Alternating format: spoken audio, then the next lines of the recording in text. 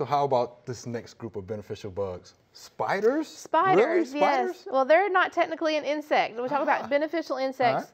They're not technically an insect because they have 8 legs instead of 6, so they're an arachnid. But not all spiders build a web to catch their prey. In fact, the ones in our garden that are beneficial, they hunt their prey.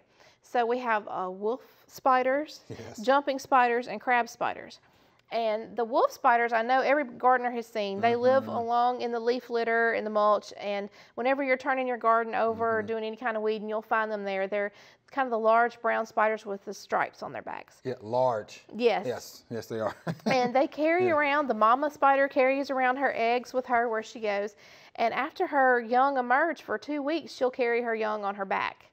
And they hunt at night in the leaf litter. Then we have the jumping spider.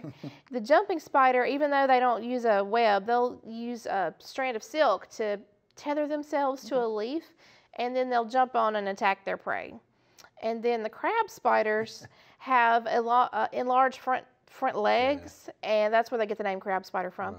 And they like to hang out on flowers and hunt for their prey from flower petals, and they can even change colors a little bit to camouflage against the flowers.